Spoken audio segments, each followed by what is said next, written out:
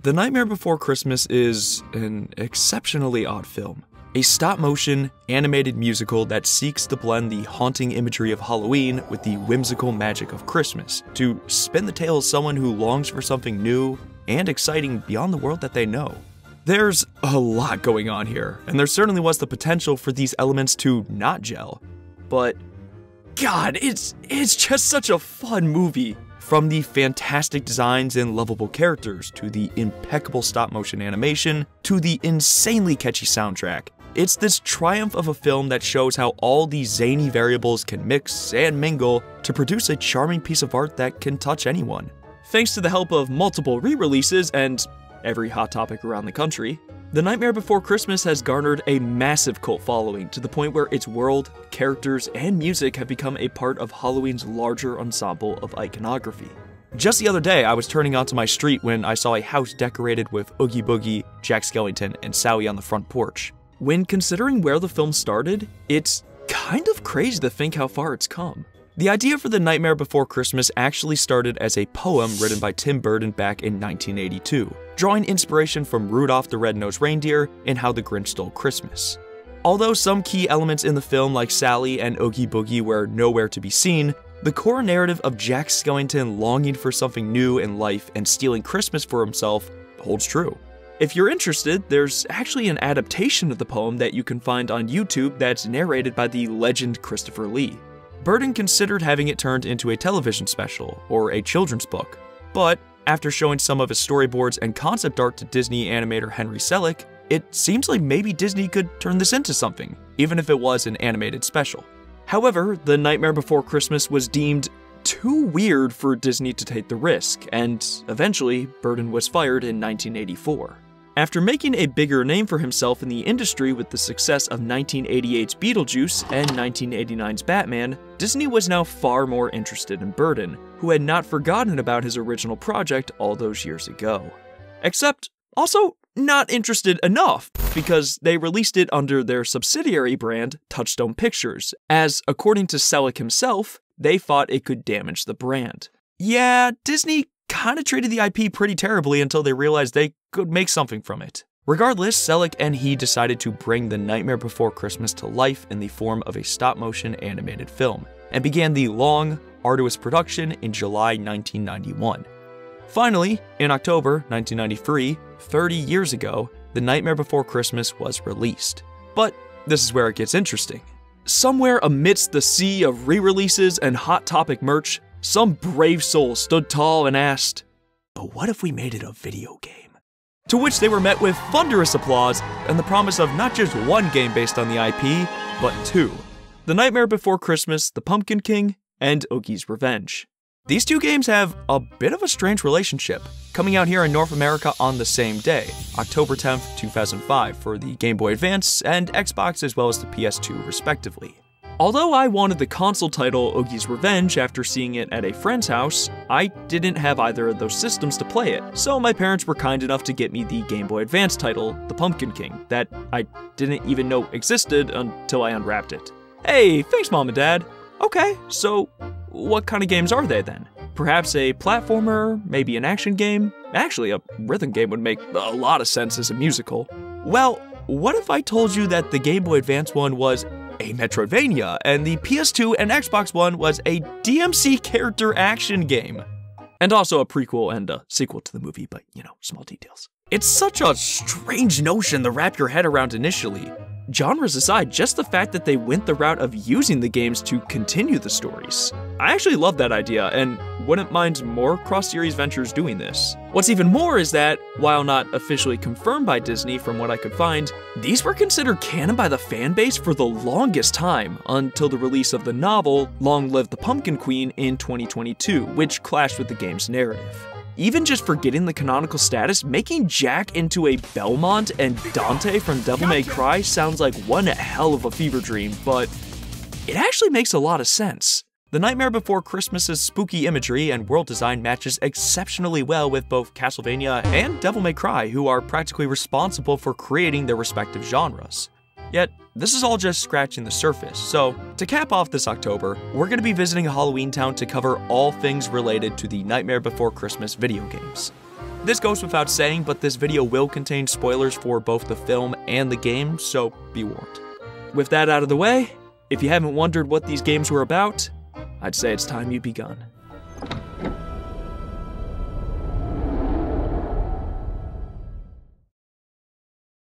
Before diving into the main event, there is technically one other video game that is built on The Nightmare Before Christmas. A humble little flash game called Jack's Sleigh Ride, which was released for an app and website called Disney LOL. This app was taken down in 2018, but the flash game can still be played if you look around for it. Honestly, the game is pretty simple. Control Jack using the mouse to fly over the houses, grabbing candy, and click the mouse to deliver gifts to rack up your points, while avoiding this tank who does not play around. Like, this dude hates Christmas. The one catch is that you'll get a preview of what color present you have in your sack, and you have to drop it on houses that match that color. If you hit a string of, say, 3 purple houses with a purple gift, you'll get all of them, as well as a point bonus to boot. You can build up combos by hitting your marks, which is way easier than you'd think because the hitboxes are super forgiving. Honestly, it's probably just easier to spam the presents because look at this! As you advance through the levels, different colored houses get added to the mix, and some of them shoot balloons?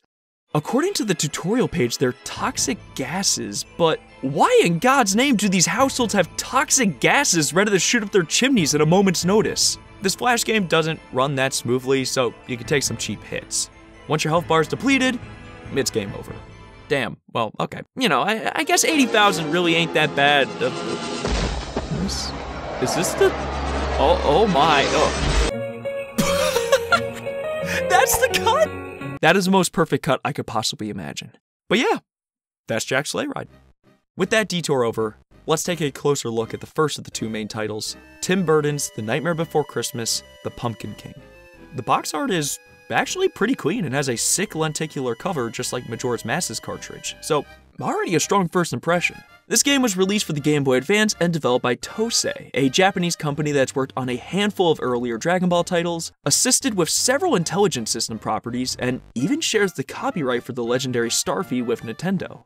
On the publisher side in most territories was Disney Interactive Studios, a company that unfortunately shut down in 2016 alongside the discontinuation of Disney Infinity, which Jack Skellington was also in. Originally, I planned to cover every single video game that featured The Nightmare Before Christmas in it. Until I realized how insane that sounded. Anyways, The Pumpkin King hit store shelves in Japan on September 8th, 2005, in the US about a month later on October 10th, and finally Europe on November 10th, which just feels wrong. There's something tragic about the Halloween-themed video game coming out more than a week after the actual holiday. And to those that want to make the argument that The Nightmare Before Christmas is a Christmas movie, so November is a fine release date, that doesn't work here because there is no Christmas to be found in this game. The Pumpkin King serves as a prequel to the events of the 1993 film, meaning Jack hasn't discovered Christmastown yet, nor has he met Sally or Oogie Boogie officially. Let's cover a brief synopsis of the prequel's narrative. Years prior to the events of the film, Jack Skellington, still optimistic and not yet disenchanted by the monotonous routine, prepares for the annual Halloween celebration, where he plans to debut his newest trick, the Pumpkin King transformation. Meanwhile, local brats Locke, Shock, and Barrel tell their boss Oogie Boogie about Jack, and how he's the scariest guy around. With his pride wounded and the desire to be the only king in Halloween Town, Oogie sends the Free to capture and bring Jack to him. However, in a similar fashion to the film, the miscreants capture the wrong person initially, this time being Dr. Finkelstein's new assistant, Sally. Enraged, Oogie sends his army of bugs to plague Halloween Town and ruin the festivities. Jack then sets out to the far corners of Halloween Town in order to save his scattered and troubled friends, and stop Oogie Boogie so that Halloween may be saved in time. It's an incredibly simple setup, with the only other real plot development outside of brief conversations with the citizens of Halloween Town coming at the game's finale, which I think is perfectly fine, especially when considering the genre this title falls under. As mentioned previously, The Pumpkin King is a Metroidvania-style game, where the player must navigate through a wide assortment of areas to find upgrades, abilities, and new routes that become accessible via those very abilities. It's that sense of discovery, mystery, and rewarding the player for remembering previous landmarks and areas that has led to the genre gaining mass appeal. Titles like Super Metroid and Castlevania Symphony of the Night that have defined the genre are consistently praised for the very nature of their construction, giving the player a sense of the world and controls before organically opening it up for a large-scale exploration, all while not making the player feel limited in those early sections. Okay, so 8 years after Symphony of the Night redefined the genre, how does the Pumpkin King fare and manage to make a name for itself? Well, it really doesn't do anything in particular to stand out, but it still fares perfectly fine. Over the course of the adventure, you will travel to a number of locations from the film, such as Jack's house, Dr. Finkelstein's lab, the Pumpkin Patch, and Oogie's lair, all of which will have the player returning to them at some point to explore a section tucked deeper in the labyrinth of rooms and unlocked with a new ability. There's nothing in here that had me particularly captivated or felt like the abilities were being used in exceptionally creative ways beyond their general use, but the game did do a rather good job of varying traversal through certain sections. For example, a section in the graveyard takes advantage of these bells to make material platforms to use for progression, while the Pumpkin Patch utilizes these mushrooms as cover for a stealth segment of sorts. Not every one of these ideas was a hit, as I wasn't necessarily fond of these mosquito bastards, but I wouldn't say any were offensive, and I respect the idea of varying these regions not just by their visual appearance, but by the means of progression and enemy variety. I only found myself frustrated with the level design at 2 intervals, which were not necessary for the main story and just involved leaps of faith with incredibly strict timing that would punish you by having you cycle through several screens and potentially resources just for another attempt. Exploration is also pretty straightforward, with some areas needing a power-up or using symbol-coded blocks to indicate the necessary upgrade, similarly to Metroid's speed booster and missile blocks. The biggest criticism I have with regards to this game's exploration is the lack of agency given to the player. While some Metroidvanias may use indicators to guide the player initially, or subtle ones throughout the duration of the game to at least hint at a general direction, the Pumpkin King ubiquitously plants signs with red arrows that scream, "Hey buddy, you should go that way." I understand that this game may have been designed with a younger audience in mind who might need that guidance, but it heavily strips away those pillars of discovery and agency that support the genre. Since the main path is laid out rather plainly, exploration is finite and primarily tied to upgrades for your health in the form of shrunken heads or collectible items. As far as I'm aware, these collectibles do absolutely nothing, and while I got a lot, I didn't get all of them and never felt compelled to do so. I believe that a reward for these pickups or more kit-altering items would have helped to reward players' curiosity and skill. Speaking of Jack's kit, behind every good Metroidvania is a fun and varied arsenal that feels satisfying to use and offers new methods of tackling situations. Jack's utility belt consists of the frog gun, the Batmarang, pumpkin bombs, and the elixir that allows him to temporarily turn into the Pumpkin King. It's not the most revolutionary ensemble of tools, but it covers enough ranges and general uses that it does its job. As Jack progresses, he'll also get enhanced versions of each weapon, from bigger bombs to a buff-ass frog that just socks enemies in the jaw. Boss fights may take a second or two to figure out the appropriate part to hit, and some did come down to the wire, but they're rather self-explanatory. I do love the variance in designs, with some being entirely unique, like most of Oogie's bugs, while others draw inspiration from the film, like this snake in the laboratory. But before moving to the conclusion, let's touch on the visuals and music. These are the categories that I feel this game succeeds in the most. The sprite work is actually pretty impressive for the Game Boy Advance, and there are some fun animations here, especially with Jack's movement. One of the things that I've always loved about the Nightmare Before Christmas characters, especially Jack Skellington, is how it feels to be a perfect marriage between the medium of stop-motion animation and just being incredibly satisfying and interesting designs. Jack's tall, thin build and limber nature combine to create some very fascinating movement that translates exceptionally well to stop motion, and they do a good job carrying it over to the game. Like, every single time you defeat a boss, Jack does this epic dance to a musical number, and it's the goofiest thing ever, but I always look forward to it every time. Each of the locations also has its own stylistic flair that separates them from one another, alongside their unique gimmicks. There are a lot of references to the movie tucked away in this game, and as a longtime fan of the movie, it does feel like the developers did research and cared for the IP.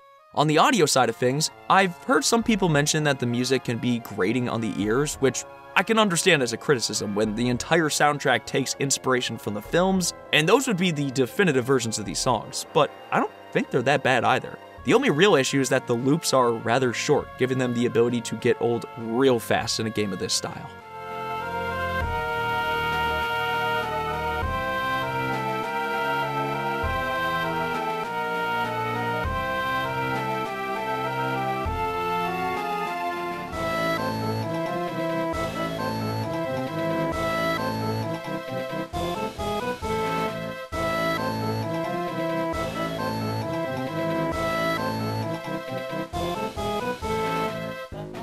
That last song in particular comes from Oogie's lair, which is the destination for this game's finale.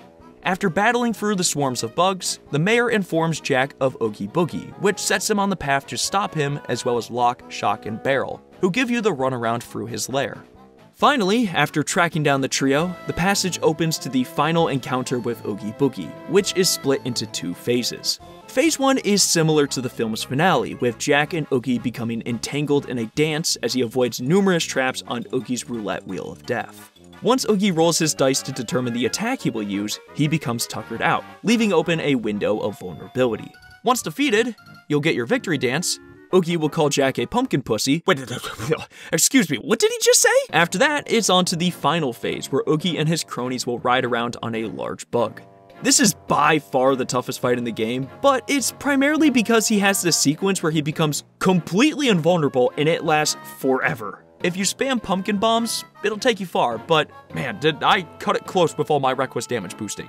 Following the fight, Jack threatens Oogie to never cross him again, gets introduced to Sally in an extremely brief fashion, and finally celebrates Halloween with all of his friends, rolling the credits on the prequel story. The game took me close to 6 hours to beat while collecting most of the extras, so it's not a long game at all, and could be pumped out in an afternoon or 2. Really, the last thing I've mentioned with this game are the minigames. Over the course of the story, you'll corner Lock, Shock, and Barrel, who will then give Jack a minigame as a present, usually serving as a pretty effective distraction. I never thought that a meta element would be worked into the progression of a Nightmare Before Christmas story, but here we are. I find it rather strange that these are collected over the course of the main game, since these sorts of side distractions are normally unlocked via collectibles or via exploration. Honestly, these would have been perfect rewards for collecting the pickups, which might have incentivized players to actually want to find them all. That is what I would say if these minigames weren't painfully mediocre and just really unfun. Bonebreaker is a button masher alternating between the left and right D-pad buttons. Whackhammer involved swinging the correct hammer on bats or rats while avoiding bombs that pass on the conveyor belt, and Skullduggery is just that memory game Roll Out the Barrels from Mario Party 2, except it greatly overstays its welcome. These really did not have to be included in this game, but to my complete dismay, these minigames support multiplayer via the link cable. To which I ask, who the hell is calling up 3 of their friends for a riveting game session of Bonebreaker from Tim Burton's The Nightmare Before Christmas, The Pumpkin King for the Game Boy Advance? All in all, The Pumpkin King is a perfectly fine video game. The gameplay's alright, the music works, and the animations and art are actually pretty good. If you're looking for the next Super Metroid or Hollow Knight on your hunt for more Metroidvanias, I don't think this will satisfy you, but if you're a fan of The Nightmare Before Christmas, yeah, it might be worth checking out.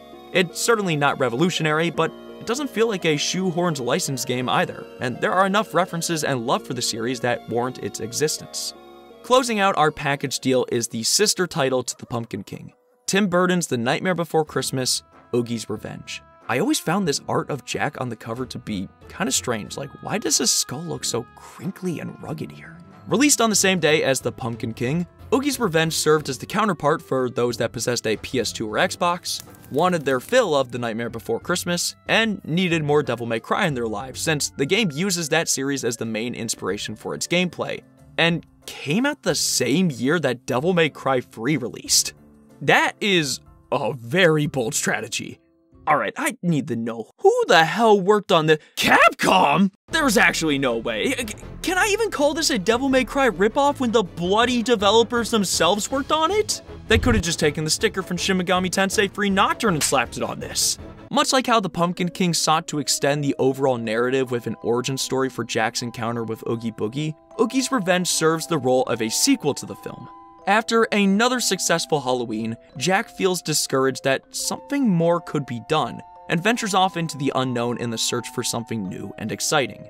It's practically the same setup as the film, except this time Jack is equipped with Dr. Finkelstein's newest invention, the Soul Robber, which is essentially just one of those sticky hand things you get in a goodie bag and smack your friends with for a couple seconds. However, Jack's departure opens the window of opportunity for Lock, Shock, and Barrel to resurrect Oogie Boogie.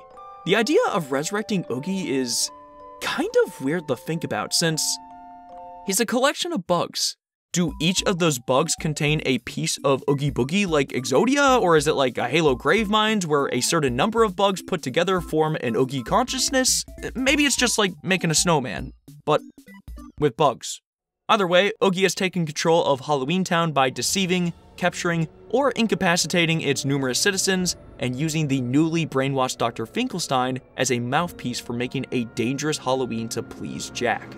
After returning to a ghost town and encountering Oogie's shadow, Jack once again sets out to foil Oogie's schemes and save his friends.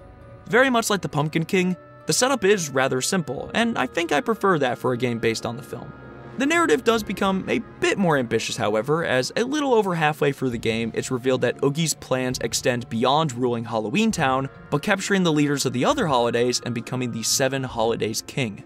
The holidays are Halloween Town and Christmas Town, of course, Easter Town, Valentine's Day Town, Thanksgiving Town, that's just an all-you-can-eat buffet, St. Patrick's Day Town, and Independence Day Town. Okay, hold up. I have so many questions. First off, who are the leaders of some of these towns? Like, we know Jack is the leader of Halloween Town, Santa for Christmas, the Easter Bunny for Easter, and I guess Cupid and St. Patrick are safe guesses for Valentine's Day Town and St. Patrick's Day Town respectively, but who runs Thanksgiving Town? Christopher Columbus? Because, oh boy, that's, you know what, I'm just gonna say it's a giant turkey. But then we're left with the most confusing of all. What the heck is an Independence Day Town? Is this just America perpetually stuck in the year 1776? And if so, does that make the leader commander-in-chief of the Continental Army George Washington? Or wait, the real world is actually shown to be a part of the Nightmare Before Christmas universe, meaning the leader likely has changed over time. Okay, so this game came out in 2005, which means that the leader and the one in the sack would be George W. Bush! You know, this is a rabbit hole that I do not think I want to continue in. Questions of patriotism aside, one of the most alluring components to this game is the emphasis on trying to make it feel like a legitimate continuation from the movie. Oogie's Revenge looks to bring back as much as the original voice cast as possible, and while they weren't able to bring everyone back, they managed to do an impressive job with 2 of the most important pieces being Christopher Sarandon as Jack Skellington and Ken Page as Oogie Boogie. Ken Page is spectacular in this role, and still brings that same energy that makes the character so lovable. Jake! Sarandon is in a strange situation because the voice of Jack Skellington in the film was divided between 2 people. Danny Elfman, who acted as the singing voice for Jack, and Sarandon, who handled the speaking voice. Here, Sarandon is responsible for both parts because, yes, this game has a lot of lyrical tracks that all remix songs from the film. Sarandon does a pretty good job with the songs, but there are a couple lines that feel a bit stilted or low on energy. It's over! It's over! This time you've gone too far! It's over! The other voice actors, I feel, do a stellar job of following their predecessors, and the replacement actors would take on all of the original's roles, like with Kath Soucie, who replaces Catherine O'Hara for Sally and Shock. The new renditions of familiar songs are also excellent and fun alternatives to the original melodies. For example, What's This in the film embodies a whimsical, energetic tone as Jack is bombarded with emotions and excitement. But the remix from the game, Oh No, drops to a minor key to give it a more menacing, anxious feeling as Jack rushes to stop Oogie's destruction of Christmas Town. Even Sally's song is morphed from a slow song concerned with unrequited love to a fast-paced battle tune as you take down a giant spider. Certainly not the direction I would have expected, but it works out. As long as you don't grow old of the battle theme being This Is Halloween, it's a pretty strong soundtrack, and I especially like the songs used for the hinterlands and the final boss battle. More on that later. I recommend finding the soundtrack and giving it a listen. Truthfully, my main criticism for Oogie's Revenge is the gameplay itself. The style matches what I'd expect from the series, the remixes are excellent, and the graphics are pretty solid. But Jack feels pretty limited. With his Soul Robber, Jack has a default attack and a grab. The default attack can be charged or used in conjunction with a spin of the control stick to become an AoE defensive maneuver, and the grab can be converted into repeated slams or a throw, but that's about the extent of his offensive options. There's a taunt too, and aside from that, he has a dodge with some neat animations. Jack is shallower than the likes of other character action stars, such as Bayonetta, Kratos, or later forms of Dante. I've actually heard that the game is pretty similar to Devil May Cry 1 in this regard. There are also the different stance changes unlocked over the story for use either mid-combat or for bypassing some obstacles like boarded up doors, or this asshole, which, we'll get to him. The two forms available are the Pumpkin King and Santa Jack, with the former giving Jack a slow fire breath attack and a burst option that's extremely useful at the cost of resource management. And the latter form utilizes multi-purpose traps in the form of gifts like poison, stun, or freeze presence. Truthfully, I barely use these forms unless it was necessary, since enemies can enter an aggro state where they are powered up, but can be removed by stunning them with Santa Jack's gifts. But I feel that most of the average playthrough is going to be default Jack, since the Soul Robber is by far the most reliable, powerful, and fun weapon to use in his kit, especially after purchasing several upgrades in the shop that give you combo finishers. One problem that feeds into my criticism of the gameplay is the lack of enemy variety. With a property as creative and weird as The Nightmare Before Christmas, they could have created some really unique enemy types, but most of the common enemies you fight in this game are either ghosts based on the introduction to This Is Halloween, or some variant of skeleton inspired by those ones you find in Oogie's lair.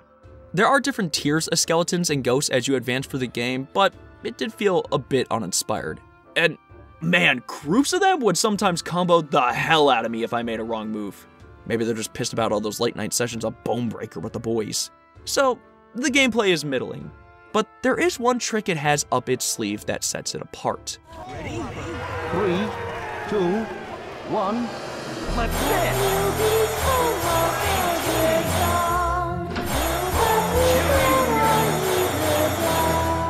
So yeah, if it wasn't strange enough to give the Nightmare Before Christmas game the gameplay of Devil May Cry, it transforms into a hybrid rhythm game with major boss fights. This is awesome. It feels perfectly on brand for the series and captures the whimsical nature of the movie that makes it so special. I really wish the game found a way to work this mechanic into its identity more, because it would make it far more unique and fascinating. As I mentioned, in terms of the story's progression, you'll find yourself moving through a number of locations from the film, such as the graveyard, Oogie's lair, Halloween Town, and so on and so forth. However, unlike the Pumpkin King, which is one seamless experience, Oogie's Revenge is divided into chapters, with usually these chapters being contained within a single area. For example, Chapter 22 is primarily contained to one section of Christmas Town. And yes, Christmas Town actually is in this game, unlike in the Pumpkin King. However, it really is only in here for 2 chapters. If you're looking to get more of your Christmas fix playing a Nightmare Before Christmas title, you're better off just playing Kingdom Hearts 2, since that has the most fleshed out version of that world. In total, there are 24 main chapters in the game, and several unlockable side chapters that you can discover. Throughout these chapters, you'll have a main goal to accomplish, and along the way you'll fight a number of enemies that can give you credits to purchase items or upgrades from the shop, as well as find collectibles and other upgrades, such as these golden pumpkins that extend your health bar, or these trophies that you can find in the gallery in Jack's house. Because this game is divided into chapters just like any other character action game, this game has a ranking system. Completing chapters quickly, taking a minimal amount of hits, and spooking enemies will give you a higher score. If you score an A in all categories, you'll be rewarded with a figure that is added to your collection, and these can be used to unlock other items, such as music or extra costumes for Jack. Additionally, this game has a combo system, and it feels much more lenient than a title like Bayonetta. You can keep a combo even after getting hit, and sometimes you can get pretty long combos.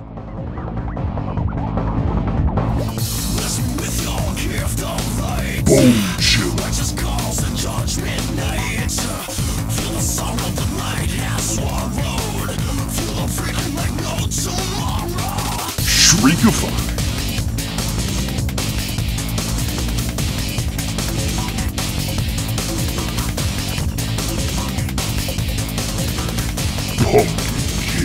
I especially love the way the narrator delivers the lines because it's as if they're trying to be spooky, but epic at the same time.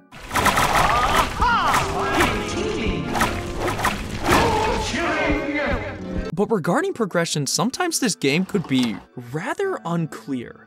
You can click on the map to get a sense of direction on where to go sometimes, but that's not always the biggest help. The biggest roadblock that I faced was with this asshole right here, the clown with the tearaway face. See, Oogie has strapped a rocket to his unicycle, which means that he cannot stop and he is continually crying for help. Somebody stop me! You could try hitting him, you could try grabbing him, but nothing really works. You're not gonna make any progress. That is until you learn you can stun him with Santa Jack's gift. The jets kick back in shortly after, so what you have to do is head over to Dr. Finkelstein's lab to grab the bone driver tool to stop him. The game is really unclear about this. There's some language that hints at needing a tool, but this process of having to stop him with a gift, realizing it doesn't work so you have to go get a tool, and coming back to do it again is the most confusing thing in the game by far, and the exact same thing that stumped my friend and me as a kid. When I was younger and went over to my friend's house to play this game, we got stuck on this chapter for hours. We had no idea what to do with this jackwagon until my friend learned that you have to go get the driver and use it in the menu, and it's pretty precise too. Admittedly, I got stuck in this game more than the Metroidvania, which is horribly ironic because a Metroidvania is all about exploration and finding new paths, and this one had more times where the path felt most unclear.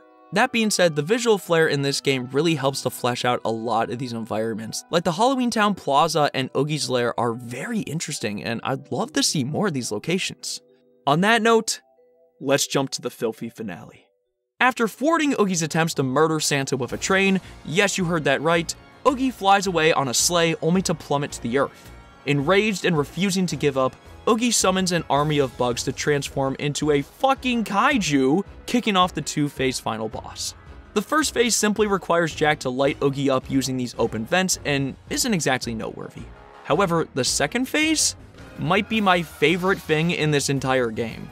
Two of the best factors this game has going for it are the interactions between Jack and Oogie, as well as the musical numbers, particularly those that make use of the rhythm mechanics. So, what if we had a musical final boss battle between these rivals set to a remix of Oogie Boogie's theme? Yeah, it's pretty awesome, and makes me wish that this mechanic was worked into this game's identity even more. After Oogie's defeat, Halloween Town is saved and Jack and Sally share one more moment together atop the spiral hill and beneath the moon, rolling the credits on Oogie's revenge. The sequel story took me a bit longer than the prequel, coming in around 9 hours, and while I do think I appreciate the concept of a Metroidvania based on The Nightmare Before Christmas more, Oogie's Revenge has more going for it with its music, voice acting, and more interesting narrative. Just like the Pumpkin King, it's not remarkable by any means, but it's charming enough, and I'd honestly love to hear whether Devil May Cry fans prefer this game or Devil May Cry 2, since I hear a lot of conflicting thoughts about that game. The people that worked on this game did seem to have an adoration for the franchise. According to production manager Masato Yoshino, he went into the meeting with Tim Burton with the attitude that he was the biggest fan of The Nightmare Before Christmas, and he wanted to prove himself. While I don't think that Oogie's Revenge is a masterpiece by any stretch of the imagination, I do think it's a solid game that I'm both happy I played and exists. The same goes for the Pumpkin King. Well, just in time for Halloween, these are the 3 main games based on The Nightmare Before Christmas. Plenty of other games that feature its iconography and characters exist, like Disney Infinity or a slew of mobile games, but they're supplementary for the most part. Although I wouldn't consider any of these games to be masterpieces, hell, I'd probably just call Jack's Sleigh Ride bad, I think they have enough charming qualities and passion behind them to warrant their existence. And although I tried to look at the Pumpkin King with a critical eye, I do have a lot of nostalgic attachment to this game, and I have fond memories with it. If you're a fan of The Nightmare Before Christmas, it might be worth checking them out. And on that note, I'm packing it up. I'm going trick-or-treating. I've been looking at these for a month. I don't want to look at any other games featuring The Nightmare Before Christmas.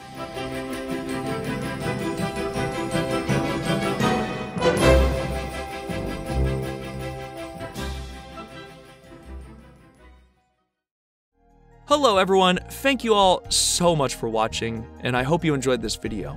This idea has been a long time coming. I've wanted to do this for years, covering these games, and you know, like I said in the video, it became pretty ambitious at first. I ended up getting Disney Infinity and like all the tools and stuff necessary for that until I realized I need to scale it back. But I'm pretty happy with how the video turned out, and I hope you enjoyed it as well.